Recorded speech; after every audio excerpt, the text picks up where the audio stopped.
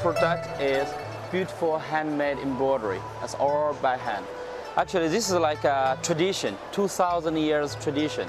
All the material we use is the silk. So this is silk, okay? Very natural silk thread from the silk cocoons. So this is silk cocoons.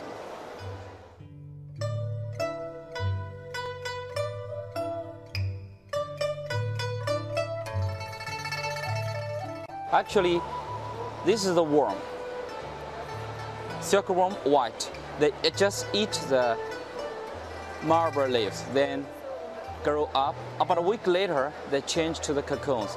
Then we dyed the cocoons, like all. Actually, we start from the plain background. See here, that's the silk background. Here, plain, new color. Then we use the pencil sketched. This is not like an oil painting. We have to put many layers over some piece over like 10, 20 layers to build the depth. And because this is a needle so fine, so you can think about it. This is the finest brush in the world.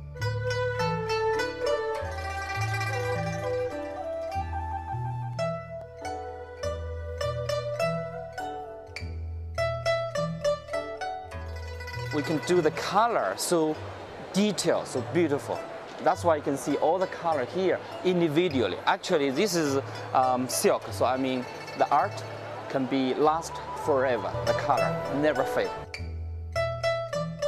Look at this beautiful great wall. Okay, this style we call random stitch. Random, like means many layers to build the dimension. So from the far look, just like three-dimensional, because we put many layers. This is a famous artist Klimek, about 1800 years work, okay? This work is also handmade by silk. So it's not painted. Actually, the color even better than original color, you know. That's the portrait stitch, that's the most difficult stitch in our this technique.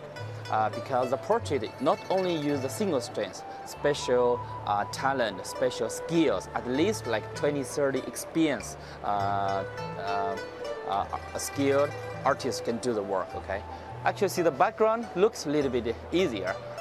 See the dresses looks a little bit hard. So this is three level different artists make the work.